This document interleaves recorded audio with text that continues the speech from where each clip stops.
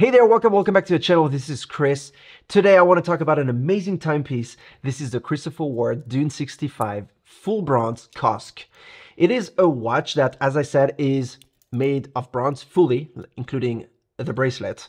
And when I saw this online on their website, I thought, oh my God, I gotta try this. I gotta put it on my wrist. And it is what I did. I'm gonna go into specs, but this is mainly a real-life experience feedback of how much I like this watch, the things that I like, the things that I like a little less, and how I was to wear it for over a month on my wrist. The first thing is that it is, as I said, COSC.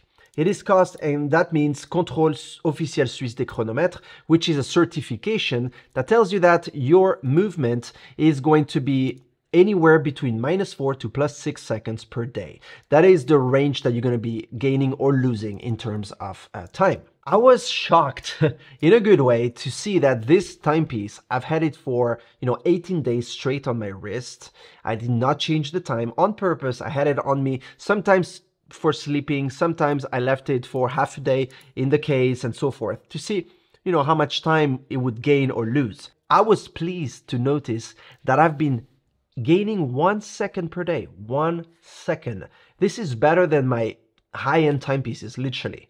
This is not just COSC, this is incredibly hard to beat. Somehow I've been only gaining 1 second per day, and that, my friends, is what I call impressive. The movement is a Sellita SW200-1 automatic. It has a date at 6 o'clock. The date at 6 o'clock is very well integrated to the watch. I find it great because it is not obvious that it's there. It is tiny enough, but I like the fact that it has the same color as the dial, that green in this case, or blue if you take the blue version. So it is a very nice date window. The movement has a 38 power reserve, and that might be the only con that I can find in this watch, because that is not a lot of power reserve. So either you keep it on a self-winder that will keep it winded for you, or you wear it often, because if you don't wear this watch for more than a day and a half, you will have to set the time and the date again. The case is 38 millimeters, and it is not just 38 millimeters, it is 38 millimeters with a lug-to-lug of 43.6, which means that it will fit greatly tiny wrists like mine. I have a wrist that's under 17 centimeters. It is very enjoyable to wear. It looks good. It looks like it's a good fit, a good match for my wrist,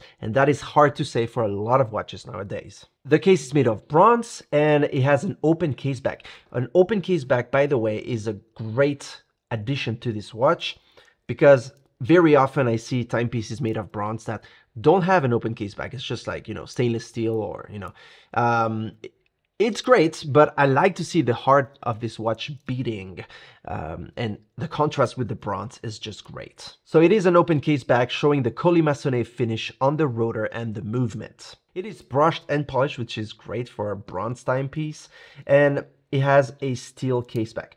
Some of you might wonder why the back is made of stainless steel instead of bronze, since the whole band is made of bronze, so it's anyways going to leave marks on your wrist. And I think the reason is if you go with a model that doesn't have the bracelet made of bronze, for example, NATO or leather, then you won't have any mark left on your wrist. It has a height of 11.9 millimeters, which is great. It's just enough. And the weight, including the bracelet, is 152 grams.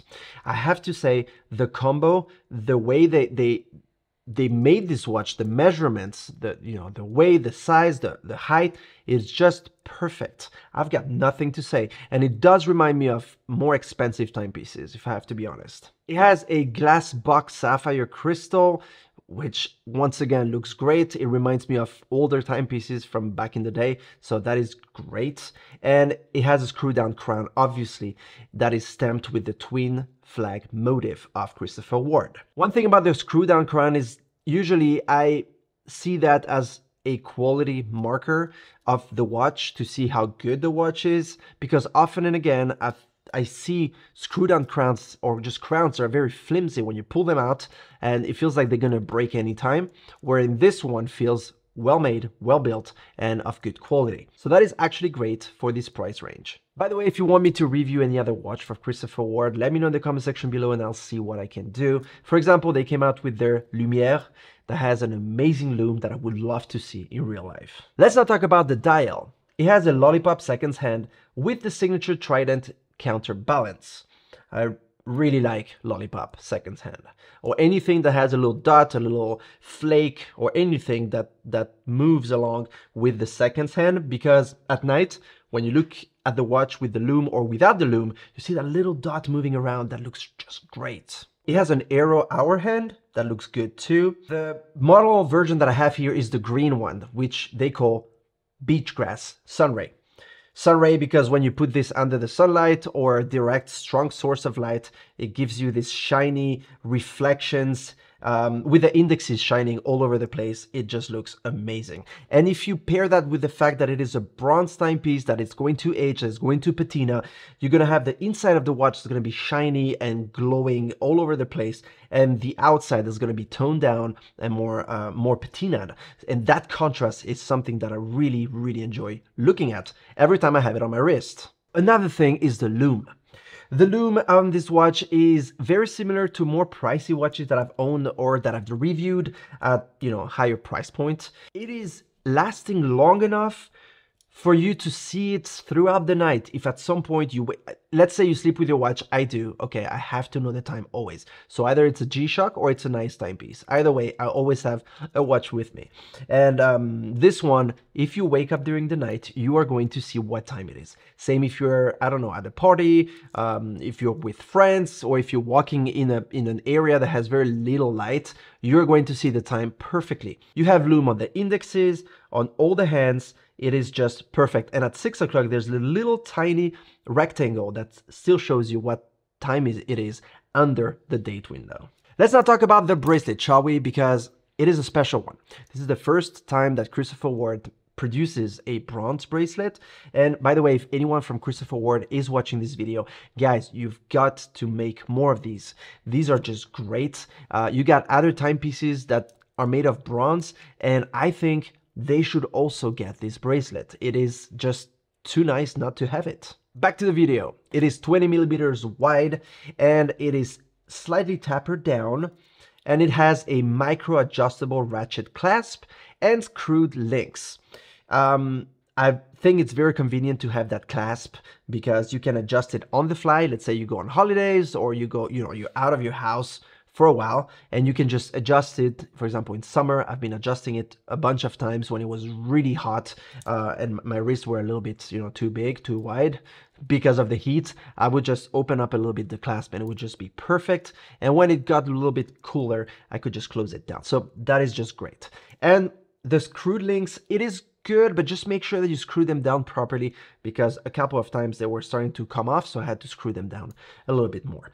But otherwise, it is just an amazing bracelet. You can see how inside it's starting to patina. It's way darker, obviously, because it is always in contact with your skin, and I'm going to tell you more about that in a second.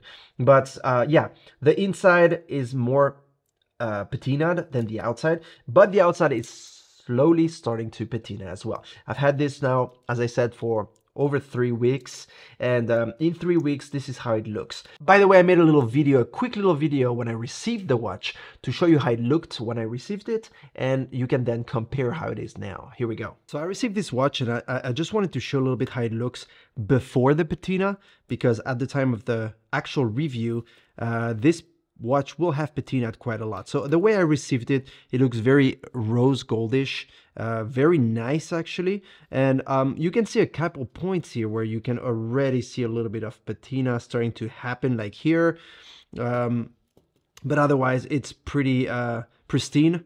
It's in pristine conditions. You can see the side here beautifully shining with the lights of the studio reflecting on it. So it is actually a beautiful timepiece as it is. Now I'm a big fan. I'm a sucker for bronze because of the fact that it ages so much and so well, and it looks so much different at all times. No two watches are the same. So we'll see how this looks in a bit when I do my review with the patina all over the watch. But yeah, that's how it looks. It has a water resistance rating of 15 bar, which is 150 meters or 500 feet. This is great. It is a watch that you can basically use for anything. You can use it for swimming, you could use it for showering, you could use it for the pool. Yeah, you name it. 150 meters is a good rating. It has a screw down crown, so you're not gonna have any problem with water getting into your watch. And that's something very, very cool. Now, how fast is this watch going to patina? There are different degrees of patina. Obviously, you can go down all the way to almost being green. There are ways to force patina this watch. I did not want to do this on this model specifically because I wanted to see and tell you guys how long it will take to patina. With a regular usage, hot and cold, meaning it was still summer and then now we're in fall, so there's been a little bit of a transition of temperature between the seasons and me wearing this watch. After 3 to 4 weeks, you can see here how it looks. Now, the video may not give it justice as I would want it to, but you can see that it's really starting to get darker around the bezel, inside the crown, on the sides, obviously, and the bracelet itself is turning dark slowly, bit by bit, especially on the sides and on the inside, obviously, because that's what's in contact with your skin and the sweat and all that. But yeah, it will take several months probably to turn real dark.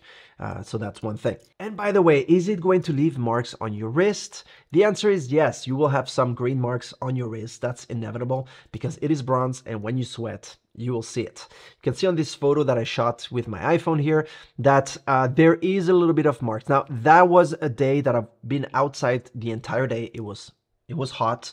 I was giving a photography course, and I mean, yeah, you will have some marks. You take a little bit of water, you just pass it on and it's gone.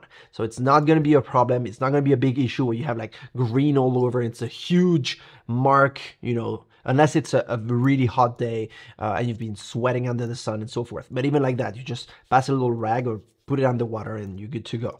So not an issue. That was a problem that I was, you know, a question I was asking myself, is it going to leave marks on my clothes and all that? And I don't think so. I haven't had that problem. Also, when you're wearing long sleeves, it usually is because it is cold outside or it's not that hot.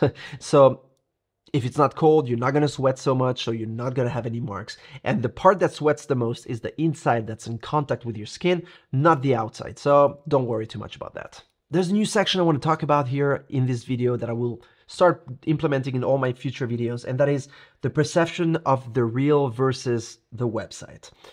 How is this watch in real life compared to how it is on the website? Okay, guys, this one, honestly, hands down, it looks better in real life. It looks amazing on the website, but it is not fake. I feel like the photos they took and they show on the website are very similar to what you're going to get in real life. And the fact that it's bronze, it means that it's gonna patina. And to me, the more it patinas, the more beautiful. That's my personal, honest opinion, okay? So I do think that you're going to get a timepiece that looks like it is on the website. It is not embellished. It is not uglier. It is just as nice, if not better. One thing though, the dial is beautiful when you look at it with enough light, for example, outside or with a strong source of light. But when you look at it in the darker area, it almost looks blue and it tends to be really dark. That green or the blue tends to be really dark. So just think with that. Another thing that comes to mind is this bracelet comfortable? Well, I'm going to name drop here, but it reminds me of my Tudor Black Bay bracelet. It looks very similar. And when I say very similar, I mean, it looks almost the same. Even the whole manufacturing of this watch looks extremely similar to my Tudor. For the price range, again, it feels good on the wrist. If you set it to the right size, it is just comfortable, flushed. The log-to-log makes it just perfect on your wrist. If you have a small wrist, which means anyone with a bigger wrist will also look good. There, I hope I answered all your questions that you had about this Christopher Ward C65 bronze model. If you have any other question, write down in the comment section below. I'll answer gladly. Don't forget to tell me which other watch you want me to review from Christopher Ward. And until then, take care, keep smiling, and I'll see you in my next video. Cheers.